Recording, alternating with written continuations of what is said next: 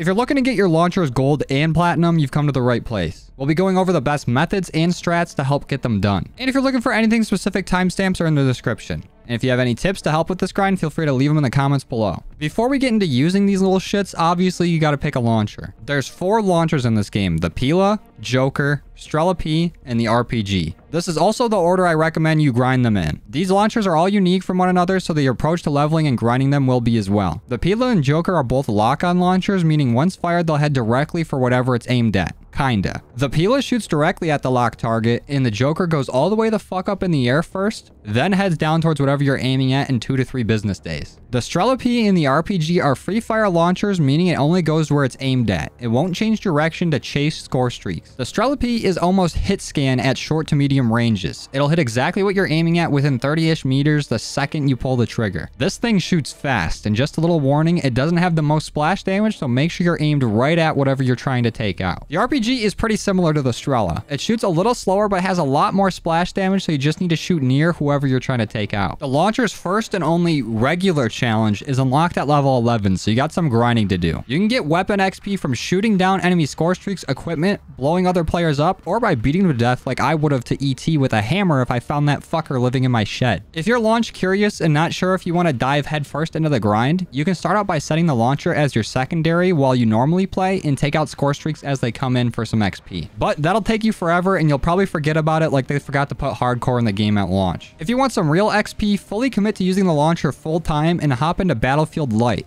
otherwise known as Invasion. Invasion is an all-out war with bots on the enemy team. Killing these bots is usually easy. They're pretty clueless, so you can take out a group of them with a rocket or walk up to them and melee them. They will give you weapon XP. And just a quick note, because I feel the need to make this clear, you will not get camo progress for this with any weapon. Killing the bots only gets you XP.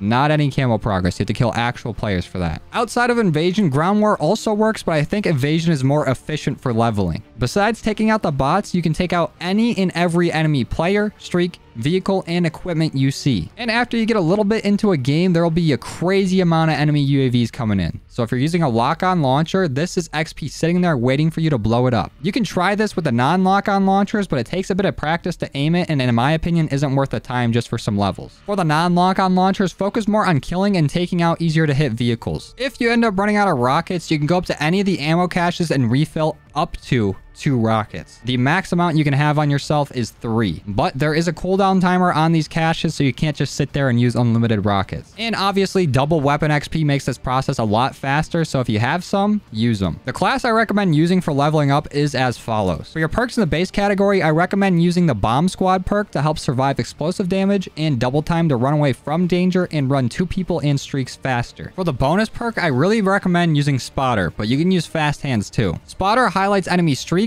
field upgrades, and vehicles.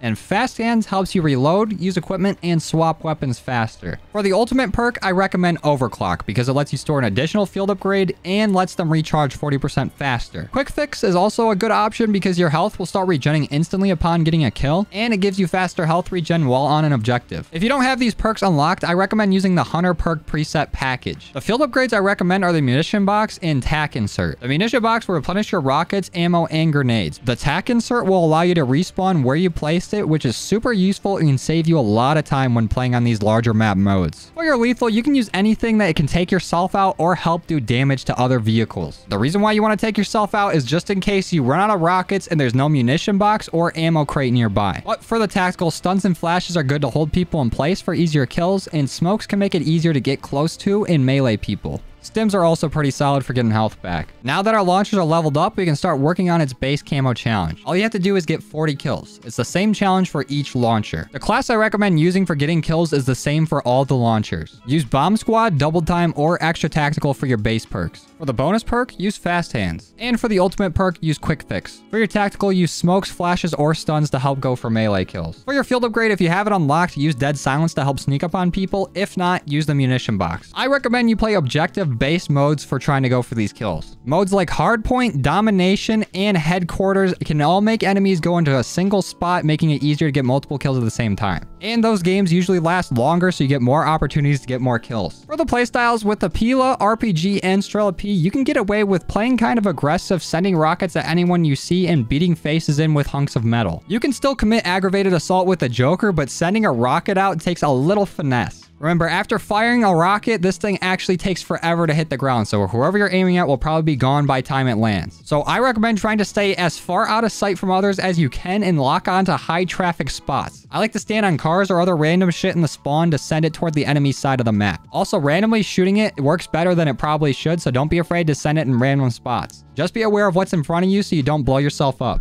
Difficulty: dumb easy. Once you're done getting all your kills, you'll unlock the gold challenge. For this, you'll need to get 2 kills without dying 5 times with the Pila, Strela-P, and the RPG. For the JOKR, you need to do this 10 times because fuck you.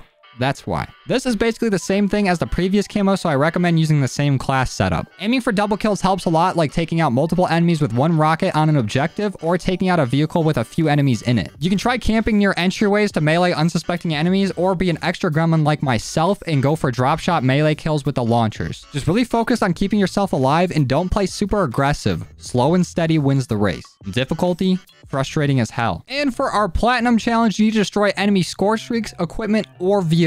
The number of these you need to destroy varies per launcher, but for the RPG and the JOKR, you need to destroy 10. For the Pila, you need to destroy 15. And for the Strela-P, you need to destroy 25. This is a lot less than what we're used to seeing in previous games, but it still sucks copious amounts of ass. I recommend using the same class setup that we used for leveling the launchers up. And for this method, I'm going to split this up between the lock-on launchers and the non-lock-ons because it's going to be a little different. For the lock-ons, you can get this done pretty quick in 1 to 3 games of invasion. There's going to be plenty of UAVs that get called in during the game, so sit back, relax, and take those out. The helicopters that bring in the bots also count for this challenge too, so shoot those bad boys down. Additionally, what I did for this is go after anything that the spotter perk outlined in red until I saw the little trophy pop up, letting me know that I completed the camo. For the non-lock-ons, you don't have the luxury of mindlessly taking out UAVs, so I recommend hopping into ground war instead. In ground war, there's a lot more player-controlled vehicles there that are a little easier to hit with a non-lock-on launcher. The ATVs and the rover-type vehicles are usually a one-shot to take out, but aren't that common and can get away from you quick if you don't hit your shot. You'll see tanks and APCs a lot more often, so here's a few tips for taking them out. Most of them are going to take more than the 3 rockets you have to take out, so what I did was shoot 1 rocket, hit it with whatever my lethal was, hit and reload,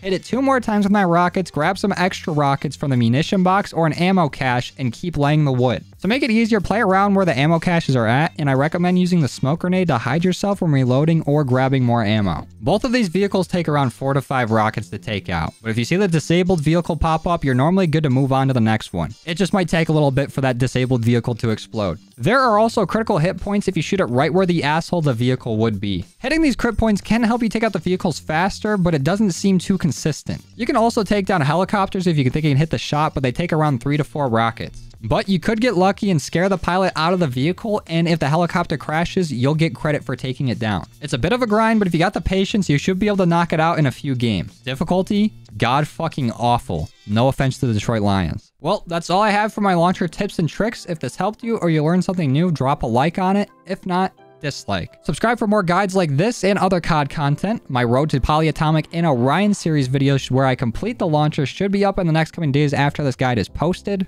Go ahead and follow my Twitter to see my dumbass tweets. Check out my Instagram where I post every 6 months. And join the Discord to find people to grind with. Well, good luck with your grind. I'll see you guys next time. Later.